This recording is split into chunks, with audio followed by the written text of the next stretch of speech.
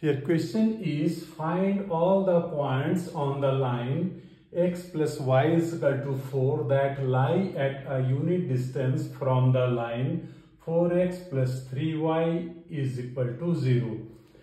Using this equation, let us suppose that x coordinate of the point is a, means x is equal to a. So y is equal to 4 minus a. Therefore, the point has coordinates a and 4 minus a.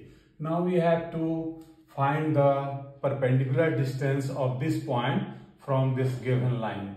So that distance will be modulus of 4 into a, 4a, plus 3 into this much, 4 minus a. So 3 into 4 minus a.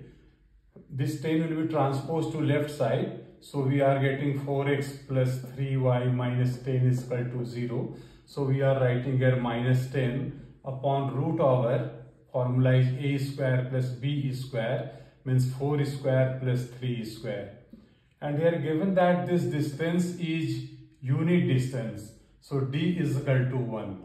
1 is equal to modulus of, simplify it, this is 4a plus 12 minus 3a minus 10 upon square root of this is 25, or 1 is equal to modulus of a plus 2 upon 5, or by cross multiplication we'll get modulus of a plus 2 is equal to 5.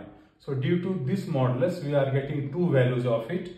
So a plus 2 is equal to 5 and a plus 2 is equal to minus 5.